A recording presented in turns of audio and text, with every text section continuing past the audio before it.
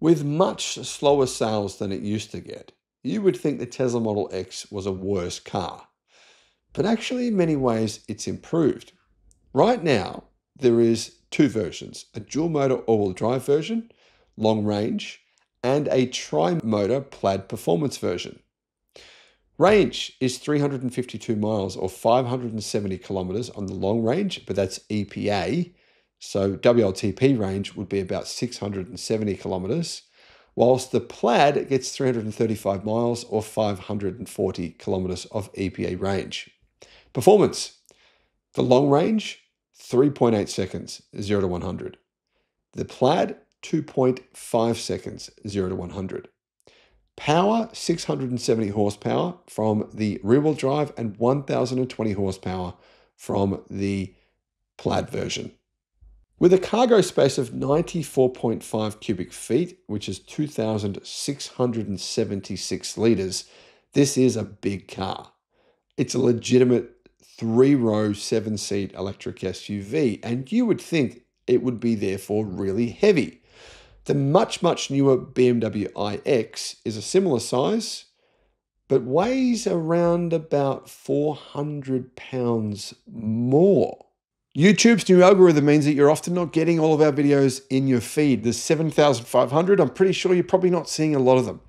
In the description, there is a link to our newsletter. Click on that and you can get an update every day of all the latest news in the electric car industry. Tesla has very quietly reduced the weight of its large electric SUV, the Model X, by 400 pounds. That's nearly 200 kilograms. And in fact, it means it now weighs slightly less than a much smaller BYD Sea Lion 07. How the hell did Tesla pull this off? It's quite interesting because Tesla are very open about what they've done. Hello, my friends. Welcome to the channel. I'm Sam Evans. You're watching the Electric Viking. You know, a lot of people say that Tesla's Model X and the Model S, they're old cars. Tesla's done nothing to them. But imagine if Toyota, right, brought out the Land Cruiser, which is a very old car, same old platform. Sure, it's got a new boxy shape to it, but it's basically the same old vehicle. Imagine if Toyota brought it out and said, you know what, guys? It's pretty much the same car as the previous generation. It's got, you know, a bit better software. In fact, much better software. In fact, much better software. And it weighs 400 pounds less. I think people would be saying, wow, what did you do? That's a remarkable achievement. But no one's saying anything about Tesla pulling this off. However, speaking with Car and Driver recently, Car and Driver actually weighed the Model X, and it weighs 5,219 pounds, which is 2,367 kilograms, meaning it's lighter than similar internal combustion engine vehicles. Tesla's Vice President of Vehicle Engineering said that the original model had a heavy induction type motor at the rear wheels, and now it has a much lighter permanent magnet motor and new half shafts, an improvement that has saved around 100 pounds or 45 kilos. But that's only 1/4 of the weight savings. Tesla also changed the Model X's battery pack in 2021 to include more energy-dense cells, allowing it to get rid of 300 cells. Alongside improvements to the pack structure, this allowed the Model X with its fancy Falcon wing doors to decrease weight by another 41 kilos or 90 pounds. So now we're talking about 190 pounds of weight loss. Further weight-saving measures, though, were adopted for the Model X's most recent 2026 update.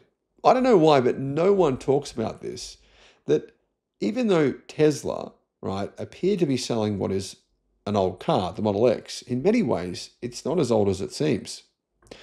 Roughly 80 pounds or 36 kilograms have been removed from the EV's interior for the latest generation. Moravi said that Tesla now uses thinner materials throughout the cabin and has integrated airbag components directly into the headliner.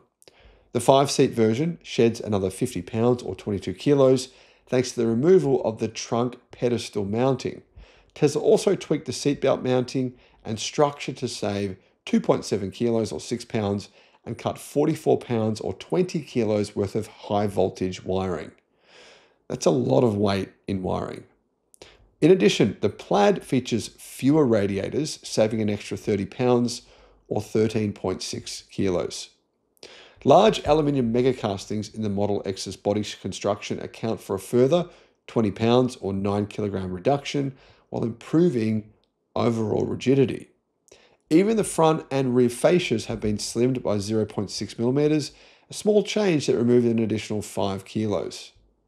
So all these things add up immensely to make a vehicle that, for its size, weight, and battery pack size, is remarkably efficient. But not every change has reduced weight. In fact, some changes have increased weight. Making bigger wheels makes them heavier. In fact, the hubs and one other big change has increased weight. That is the improved sound insulation. But I think it's worth carrying that a bit of extra weight for the quietness you're going to get with the drive.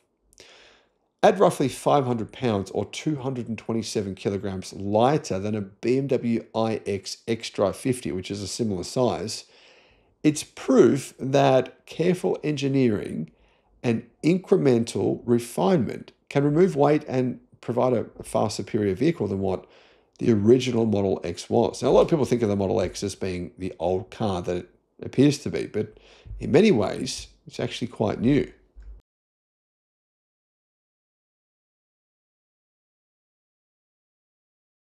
Tesla has just cut the price of the Model Y in the United States by $2,000 US.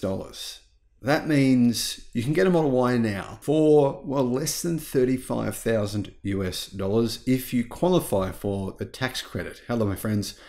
Welcome to the channel. I'm Sam Evans. You're watching the Electric Viking. Great to see you. It is actually great because you really can't say that EVs are expensive. I mean, you can't, because if you're price sensitive, what's going to happen is you're going to actually probably qualify for the tax credit of $7,500. And seeing as Tesla just reduced the price of, well, all of its Model Ys in the United States by $2,000, that means the cheapest version of the Model Y is now $42,000.